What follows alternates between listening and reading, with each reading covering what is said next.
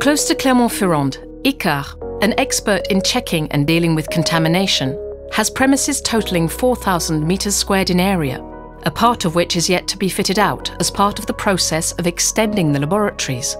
The building is separated into several distinct zones by airlocks, each of which corresponds to increasing particulate and microbiological cleanliness. The Class D zone takes up most of the workspace.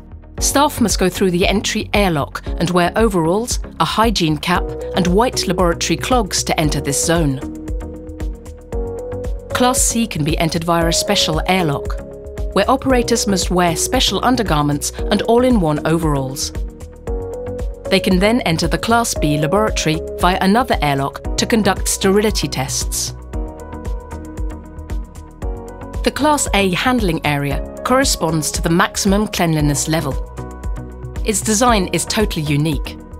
Sterility is maintained by walls blowing a laminar airflow with 0 particles. The room contains 4 cameras for recording the proper execution of tests from all angles. The movement of ambient air is controlled by gradually bringing zones under positive pressure. This means that a flow of air is maintained from the most sterile zone under high pressure to the outside. Consumables used in various tests also follow a specific path, so as to eliminate any danger of contamination. From the storage area, they are divided up according to use in the work zones via special airlocks.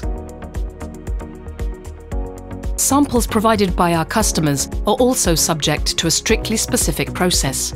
Samples are first of all unpacked and given an orange colour code as an additional means of visual inspection.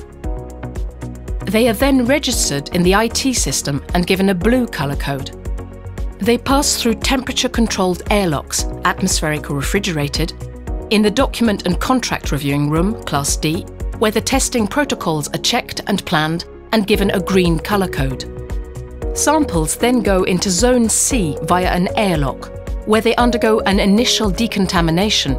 Then they are decontaminated again before going straight to Class A to be analysed. For both consumables and samples, it is not possible to proceed backwards. Finally, waste products are disposed of via a decontamination unit to eliminate any pathogenic agents.